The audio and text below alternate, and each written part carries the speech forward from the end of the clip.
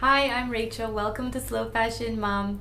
Today I wanted to share some tips on slow fashion for the home, which basically are just a few quick and easy DIYs I did to add some decor to our home. We live in an apartment and we've been in this place for just over a year and a half. And we moved here kind of from Thailand, but it's a really long story and I'll probably make a video on it eventually. Basically, we had planned to go on a huge trip traveling for at least a year, maybe more. So in March of 2014, we sold all of our stuff, our car, all of our furniture and everything, and we went away traveling. And to make a long story short, we found out a few months into the trip that I was pregnant with our daughter and I wanted to come back to Canada to have the baby. So we were gone for 5 months and we came back and we were kind of scrambling to find a place and get everything together, and we moved in here just the month before she was born. So when we moved in, kind of home decor was not really at the top of my list. And then having a newborn and also a 4-year-old at the time, it was pretty busy. So I didn't do any kind of decorating for the longest time. We did put a picture wall up in our living room with some family pictures, and I did decorate the kids' room as soon as we moved in. Anyways, recently I've just been wanting to kind of decorate, make this place more of a home because of my interest in slow fashion and sustainable and ethical style. I've been reading a lot of books about that and it's kind of spilling into other areas of my life. Anyways, when I was thinking about getting some new decor and stuff for our apartment, I thought, why don't I just kind of apply the slow fashion principles I've learned and see if I can decorate that way. When I think of slow fashion, the first thing that comes to mind is shopping less or shopping your closet. Translating that into home decor stuff, I thought I would just look around and see what I've already got at home that I could maybe repurpose or upcycle into something new. The big thing that really bothered me since we moved in is my mother-in-law kind of handed us down some old throw cushions that she had for the couch, and they're great and everything, but they were white. Kind of like a white polyester slip cover, which didn't match any of my furniture. Our couch is like a sage green color and we have kind of a darkish multicolored rug, so the white really stood out.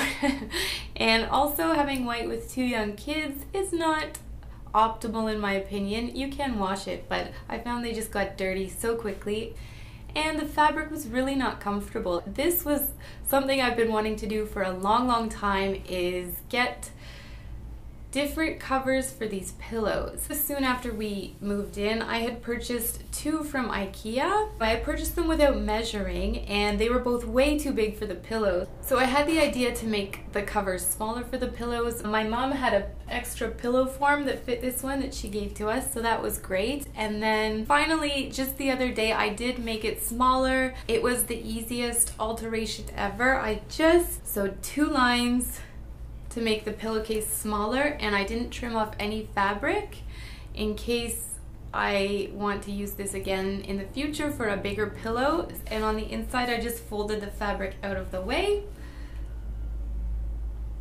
And then for the next pillow, which is this one, my husband had a couple shirts that he was going to donate. This kind of green, brown, and white striped one was in, and I just thought it actually matches the couch and it would be perfect to cover the pillow in. And this was also super easy.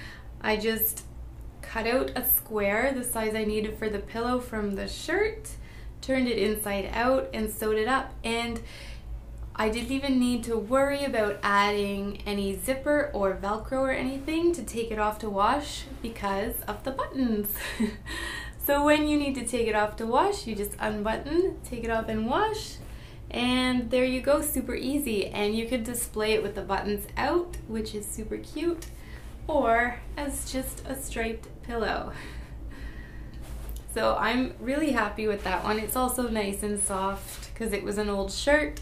There we go, my pillow problem is solved. My next little project, I think it would be a stretch to call it a DIY, but anyways, I had this little plant for the shelves in my bedroom. The shelves are really narrow and it won't fit in any kind of pot. So I've just had it in there in the pot it came in, but it's black and I find it just really stands out. I wanted to find a white pot or something to put it in, just to kind of blend in with the bedroom decor a little more. For this, I actually just took one of my extra cloth napkins, I folded it on the diagonal and then wrapped it around the pot and just pinned it in place with 2 safety pins. This is more of a temporary solution just for the look. I think I will have to repot this guy pretty soon. It looks big for the pot, I'm not sure. I'm not great with plants, but hoping to become better. And my last little DIY project around the house are the shelves behind me there on the wall. When we moved in, I purchased them from IKEA because I think I saw on Pinterest or something this IKEA hack where you take these IKEA spice racks and make super cute bookshelves for your kids' books.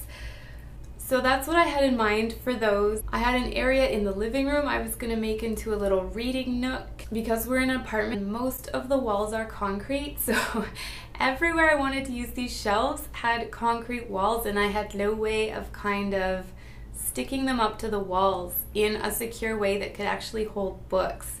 So these shelves just sat around in the closet probably for around a year.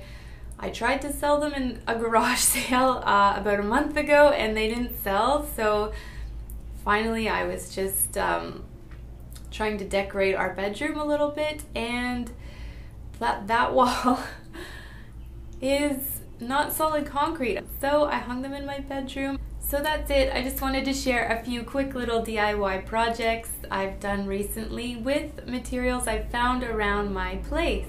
Sometimes when you feel like freshening up a room or giving it a new look, it's as simple as looking around your home first to see what you've already got, and you never know what you can turn into something else or reuse. I hope you like this video. Please give it a thumbs up and subscribe if you'd like to see more. Thank you so much for watching. If you've done any fun projects around your home with stuff you've found around, I'd love to hear about it. Please leave me a comment down below, and I'll see you in my next video. Bye!